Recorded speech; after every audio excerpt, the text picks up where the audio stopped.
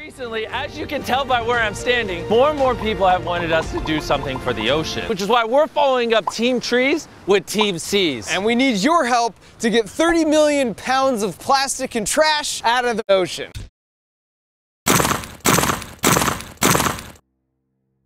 So I'm going to do a pretty rare talk to the camera moment here.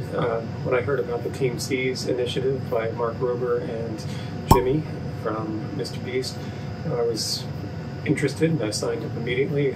Thought maybe I'd do another elaborate Lego animation like I did for Team Trees, but not a whole lot of time to do that, so kind of thought about it for a while. One of my ongoing projects is getting this 1980 Northfield Bandsaw into my shop, my basement shop. And today, finally did it, got the main body here down in the basement. We're in my Team Trees attire, Team Seas attire, and thought maybe this could be my contribution, this could be my video. And the challenge would be for others to raise enough money to move, or to remove 800 pounds of trash out of the ocean, because this beast, just the stripped down version of it, weighs about 800 pounds. You add everything else on and it's up over 12, 13, 1400 pounds.